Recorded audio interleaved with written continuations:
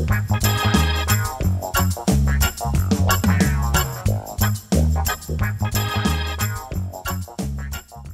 everyone, welcome back. This is part 2 of the Lambda video. It's probably 3 parts I think we're going to be doing.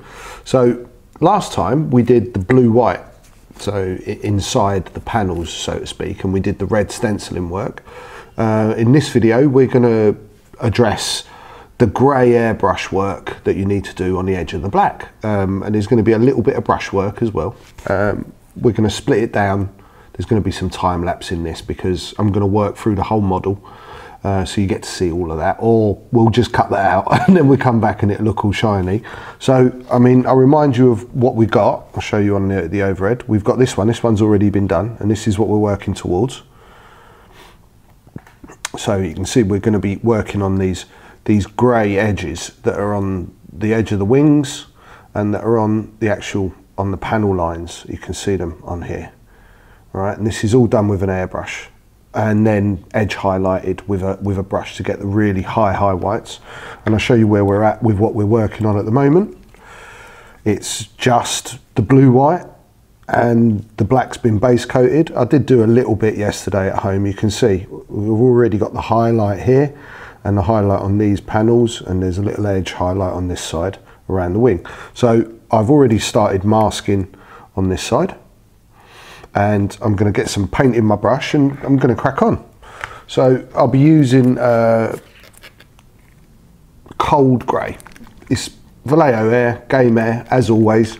Give things a good shake. I gave my brush like a de-clean last night. It was spraying a bit funny and I found a big clog, a build up of paint. So that's all been cleaned out, and hopefully she should behave herself today.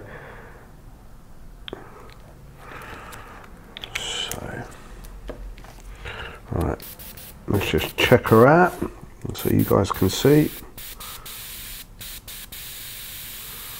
So she seems to be spraying lovely, nice and even. I always work off a little bit of colour. Well, to be fair, on my desk at home I've got a great big wooden block and it's covered in about 1 million different colours of paint. So old man glasses,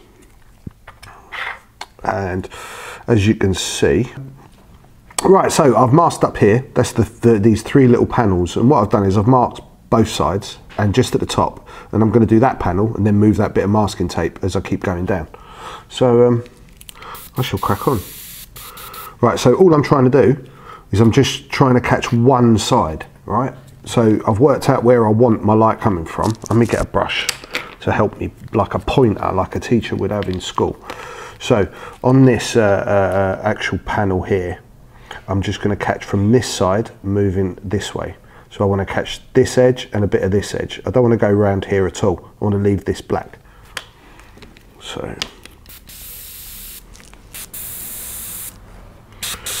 like I said last time, I'm just going to catch the corner of the masking tape.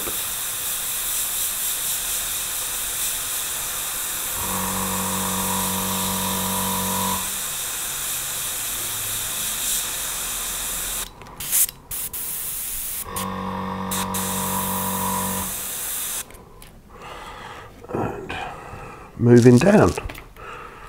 So that one's done. And I'll move down. I'm going to skip the one in the middle just to give that top one a bit of time to dry. I'm moving down to the next bit.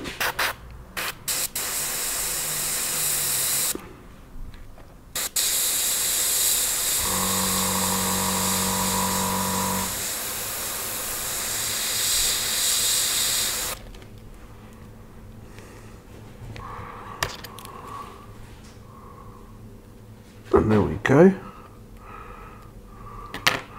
And then moving up to the middle little panel line.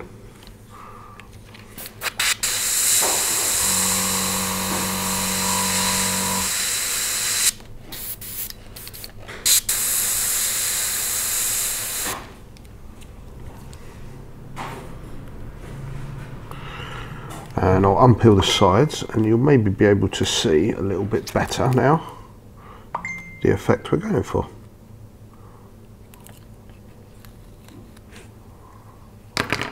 So I'm sure you can see that now.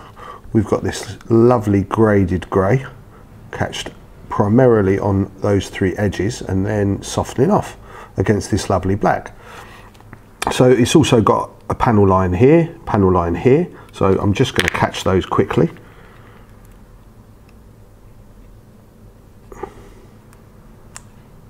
Trusty bit of tape, second bit of tape.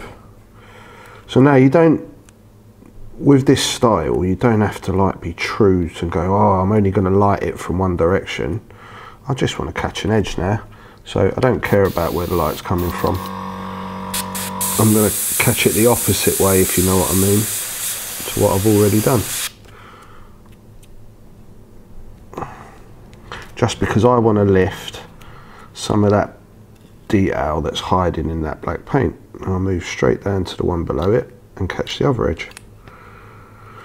So patience is a key with these things.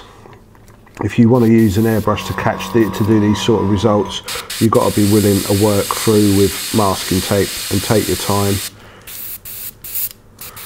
So whenever you see me spray on my hand, that's because I feel that my brush is not giving me the paint I want with the right amount of air, so it sometimes just needs a little blow.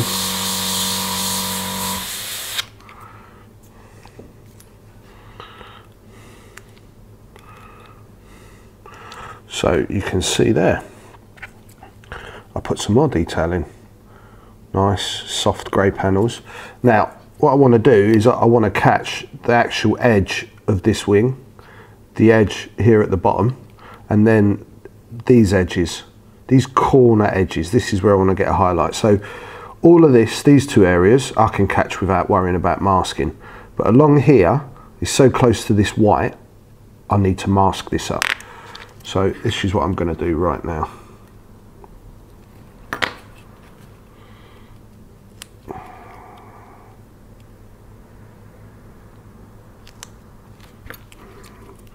So I do love using my tweezers for this.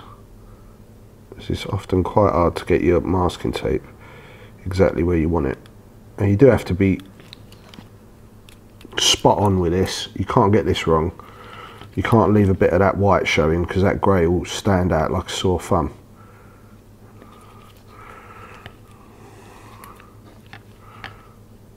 I'll crack a little bit on the top there. That's a little bit too much. You see I reuse my tape as well.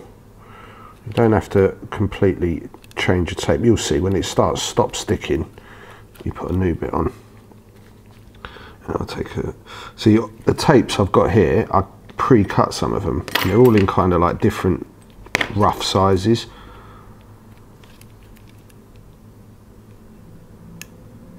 I haven't measured anything out. And then do we want to go around the bottom with that? No, I don't think I do. So that's probably enough masking. Now, so when I'm airbrushing like this is not like with the tape. Some of it is, but some of it isn't. I'm also going to use my fingers to kind of mask as I'm going. So I'll start with these two edges and I'll show you what I mean. So I've got my finger along the edge of the actual panel. Let's just get my paint going. And now I'm almost going to use my finger as an indicator to where I've got paint. So I'll start to see the grey on my finger and then I'll work it towards the edge of that piece.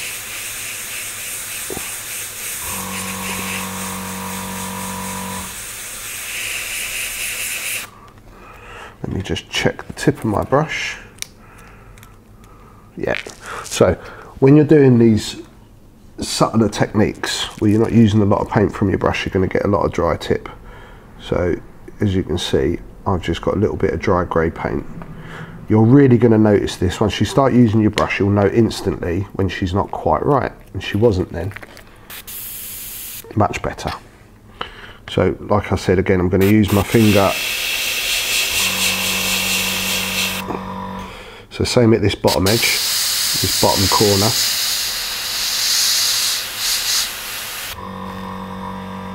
And then I can work very gently on the edge of this panel.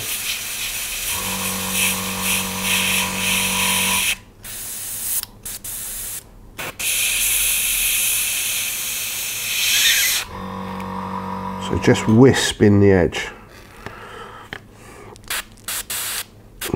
Let's see if I can get myself in a position which makes it easier for you guys to see.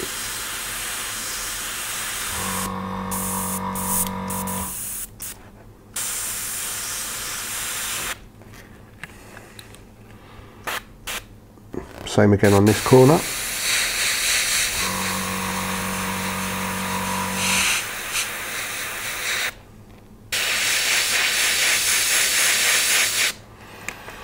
Now also, I can actually catch this part. So I do that by putting my fingers both sides and just catching the edge. Front and centre, same again. So my fingers are acting like the masking tape.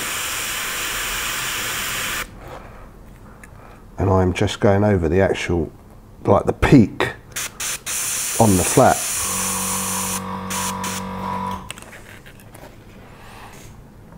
So now if I unmask that, you've got to be careful when you're unmasking, because you've got paint under there that you could damage, so take your time.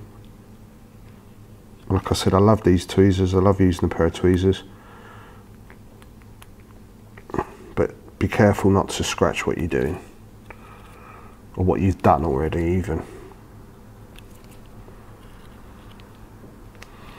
So let's drop my glasses. So there we go. You can see we've got some edge highlight on all the prominent corners. Oh, this is quite a graphic style, you know this.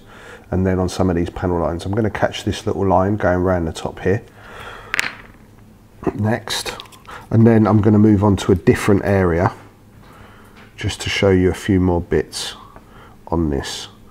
Maybe some of the more freehand areas where I don't mask up as much, but I actually go back and put a bit of the black back in with a brush, because sometimes certain shapes to mask up round are a bit hard and not really worth the time when you can just put a dab of black to fix it.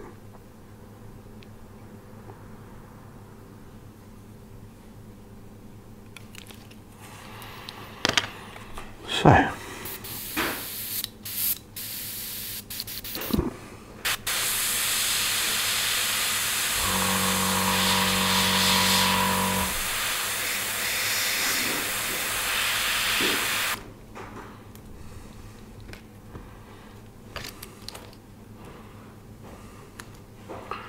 as we peel away. So look here, I don't know if you can see this, but here there's been a tiny little overspray of the grey. So let's get me black out.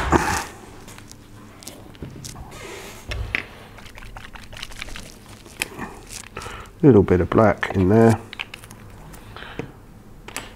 And always have a little brush handy. And so I'll just straight away, while I'm here working, I'll just fix that. There you go, fixed. So that's gone back to black, which is what I want. I want that stark contrast between the black and the grey. So let's move on to a different area. I'm wondering whether I should tackle this wing next or do something else. Yeah, let's start on this area here. So I want to catch this edge. I want to catch this piece, and I want to put a grey fade here.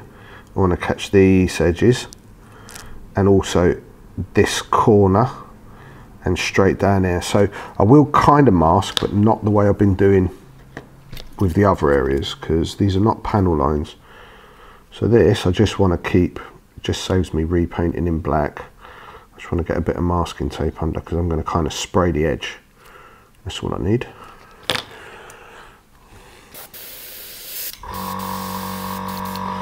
So just on the edge of the tape, I'm just catching the edge of the model.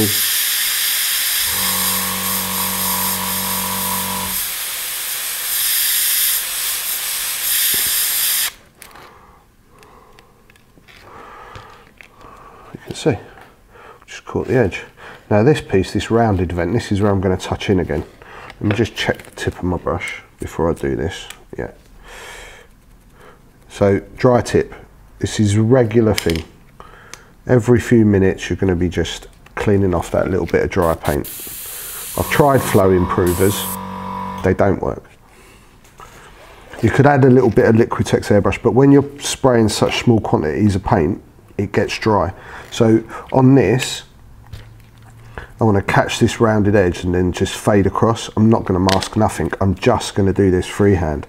This is just practice, and then I'll show you how I'll touch in a minute.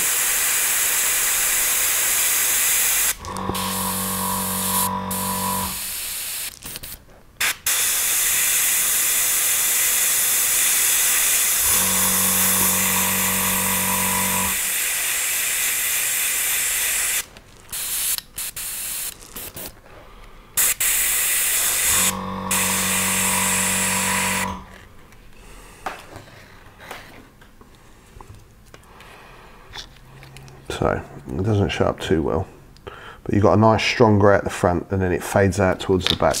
So now, because there's this divot here that should have been left black, instead of trying to mask around that weird little shape, I'm just going to go and repaint in this black area. So you have this nice contrast between that grey, and suddenly that grey picks out the shape of that inlet. So as you can see, that there's the other one on the other side. It's exactly the same. And you've got that highlight over the edge.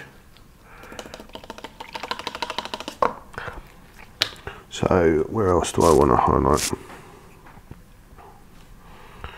So I'm going to catch, while I'm at it, I'm going to catch the tip of this gun mount.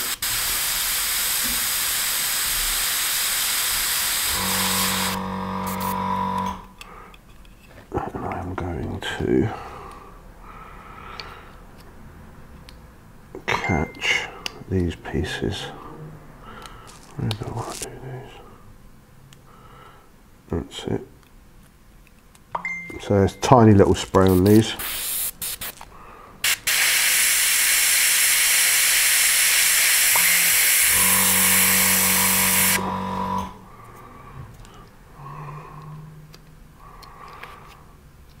See that?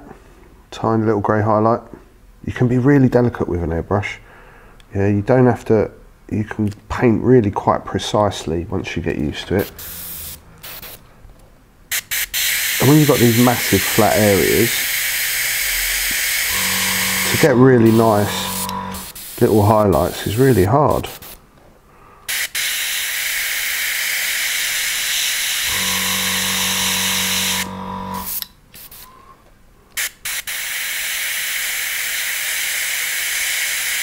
Oh, she's misbehaving. Yeah, dry tip again. I do find this grey seems to dry out quite quickly. All the paints seem to react slightly differently in their mixes. The greys seem to be the driest. There we go. So, like I said again, you get used to it, you learn to understand your brush and realise when she needs a bit of help from you. Part of airbrushing is really getting your equipment to work the way you want it to work. So I'm just wrapping around this just so I can catch the edge here.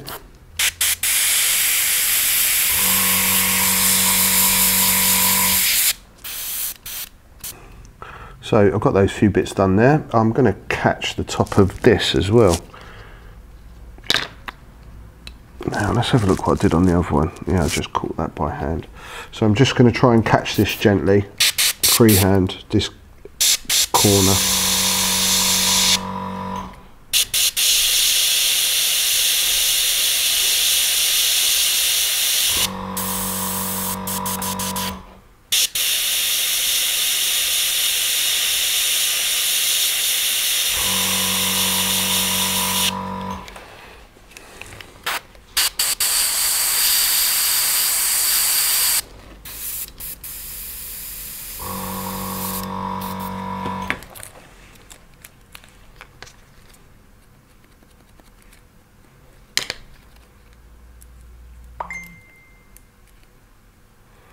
Well, she burst on me then. She went a bit mad. So I'm going to have to fix this. It's kind of good that you guys get to see that it goes wrong for all of us. So I'm just going to overpaint this piece in black. And then I'll come back when that's dry and fix it. because my brush misbehaved. Little stinker. Right, so I'll catch these edges instead while I'm waiting. This is just an edge. See, I'm using my finger to stop that overspray going where I don't want it.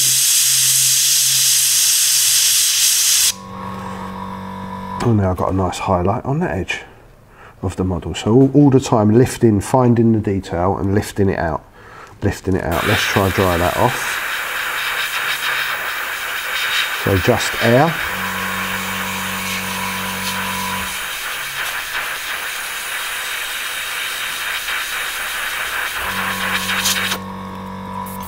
And let's see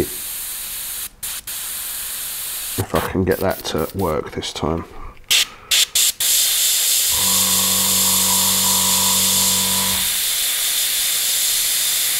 Oh, she's still being a bugger.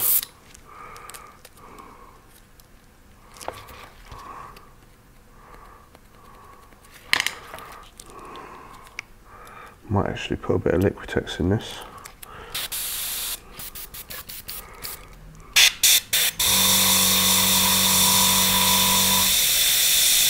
There we go.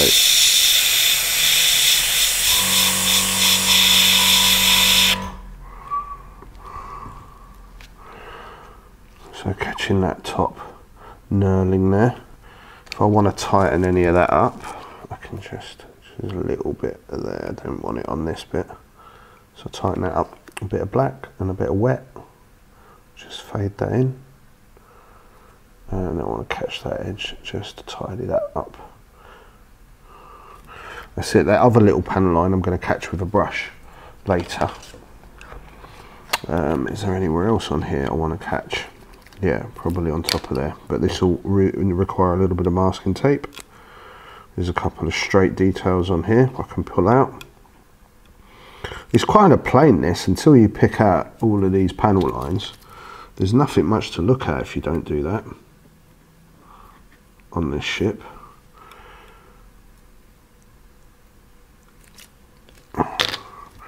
So done. Smallest little dab. That's all it takes. Then I'll move down.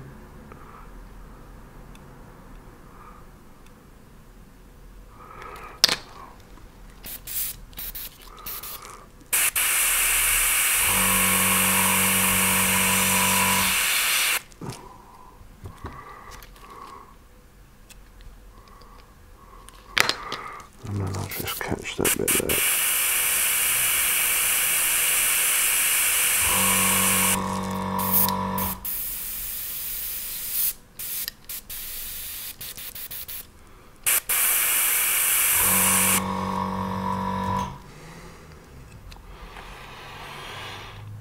There we go, can you guys see that? Right, so this camera is obviously not the best at picking out the subtleties, but you can see where I've been painting, right, on these bits. So let's pull in the painted one and just show you. So I'm going to just carry on repeating this process on all the edges. I'm going to do the same edge bit here. I'm going to catch these panels. There's a few bits here I'm going to mask up and pull out with my fades. And then the same freehand over this corner and over here at the front of the ship, kind of a blander highlight. This corner piece, this is just a freehand with a little tidy up with the black paint. That's what I'm going to carry on doing now. So we're probably going to jump into fast forward mode because it's going to take me a while. And I can't keep talking in a drivel for hours. So, see you on the other side.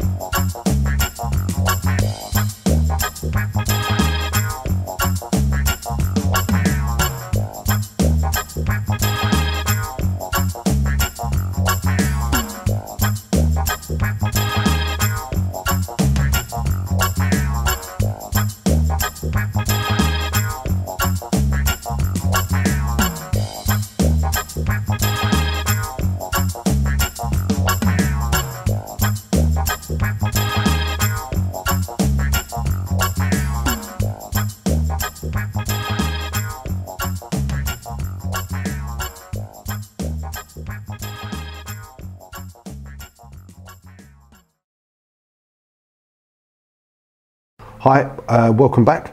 So I've gone through the whole process of the grey highlights with the airbrush. Let's see if you can get a good look at this now. So you can see I've worked around the actual head of the model where the cockpit is. I've worked over all my edges. I've caught panel lines. I've caught the edges of the wings. I'll show you underneath. I've done the same thing underneath.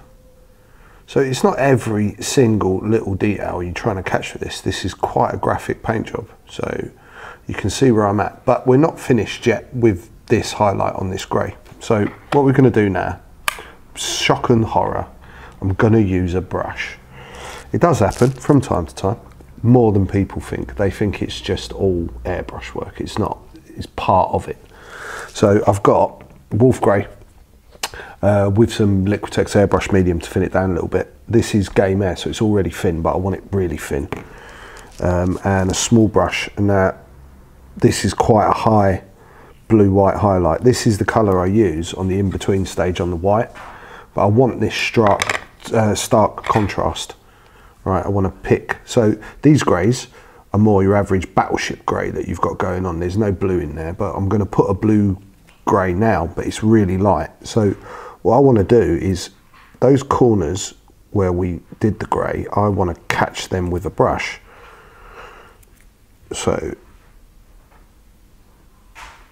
now this is a really delicate process, and this is something you've got to take your time over. You can use the edge of the brush to catch it. You can use the straight of the brush to catch it. The trick here is making sure your paint is mixed properly with a decent bit of flow medium.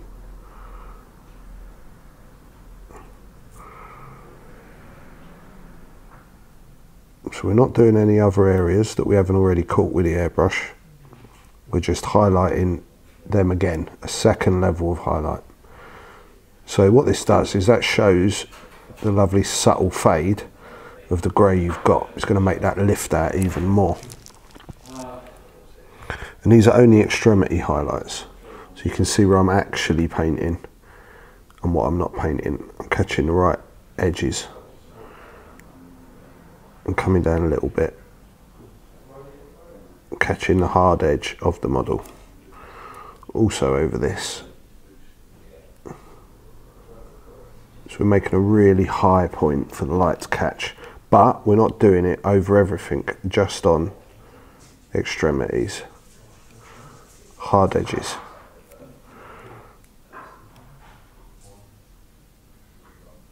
So when your paint's thinned, you get to adjust the opacity. So one coat will give you a certain strength, 2 coats, you'll make it a little bit more solid a colour.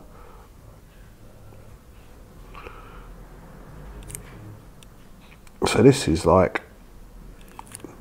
quite graphic, yeah. This is not trying to do a movie. If you were painting this like as a movie prop, you would not be putting highlights on like this at all. But this paint style is not that. There will be another video in the future coming where we're going to talk about more like military modelling techniques. See now with this as well, you can add character. So I can just catch an edge and pull a little line. So let's see if you can see that in shot. Where are we? There's like a couple of little cross-hatch lines. Right, and what we'll try and do is as we get in towards this model being done, we're going to put it in front of an SLR and we'll spin it round, and you'll be able to actually see a lot more of this detail very clearly.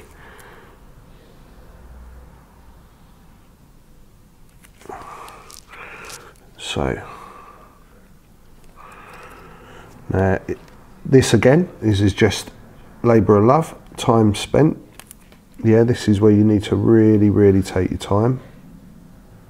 I've spent a good couple hours just getting those grey highlights done with the airbrush, and I'm probably going to spend the best part of an hour now, at least, catching them with a second highlight. See, and this will help your model to read as well from a distance. So what that means is that you don't have to always pick the model straight up to see what's actually going on. Like the more subtle paint jobs I'll do, the more movie quality stuff, those really are subtle paint jobs, and you'll see like the most incredible levels of detail, but you have to pick up the models. You need to actually have them in your hand to see it, whereas these from a distance will pop on a table. I really enjoy this style of painting. It's a little bit more freeing than the reality stuff, but it's kind of not too much with these Imperials. So already I can feel that my paint's drying a little bit. I'm going to add a little bit more Liquitex. And you can keep doing that, keep going back, remixing, getting it back to where you want it. And you want to load your brush, and you can see I'm rolling it on my hand. So you roll it out till you got a nice tip on your brush, but you've loaded your stock, which is the back part of the actual bristles, so it writes like a quill. Whereas when you're just trying to use a tiny little spot of paint on the tip of your brush, it doesn't feed well. It actually becomes harder to paint with.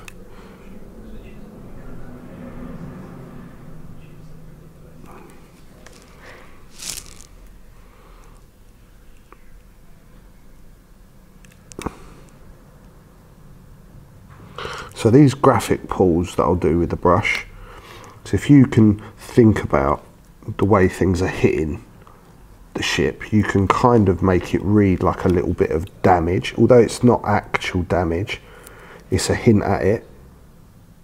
Or when you've got like some bland areas you just want to put a little bit of interest, you can put a little crosshatch. These things are much easier to see, so some of the actual pictures I'll post on my page, if you to grab those pictures and then zoom in with your fingers, you'll be able to see some of these brush marks, and they really add something to the model. So here you can see I'm just catching these edges, just lifting that highlight. Not over all of it, just over some of it.